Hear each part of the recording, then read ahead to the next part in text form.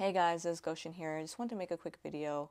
I recently felt very inspired from all the comments you guys left me on one of my latest videos where I kind of show the timeline starting from me and my age today going until I was about like 5 or 6 or 7 with me and my Dragon Ball figures and me and like the costumes and stuff, but showing that I'm still that same person. I'm still that little girl deep inside, and it's never changed. And I kind of wanted to extend a message out to you that it's really okay to love the hobbies that you loved as a kid and continue to love it as an adult.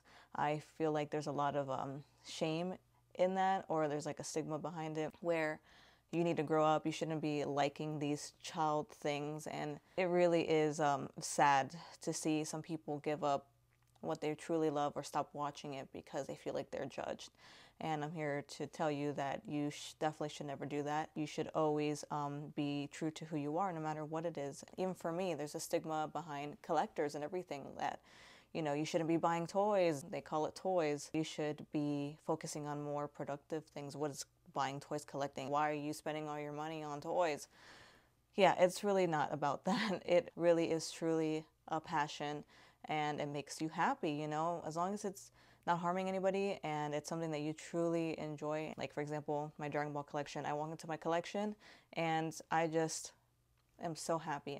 I smile at it, shows my dedication to this collection and my fandom for Dragon Ball. I truly love it. Like, a lot of people in their 30s also still play card games, the Pokemon, Yu-Gi-Oh, and Magic the Gathering, and some people are like, feel like they shouldn't even play those games that they love anymore, or even video games, because they feel like they're going to be judged since they're already in their 30s. Don't let outsiders' opinions judge you because they're just being haters. And that even goes for cosplaying as well. There's also a big stigma on that, like, oh my gosh, they're so weird, people that like anime and cosplay.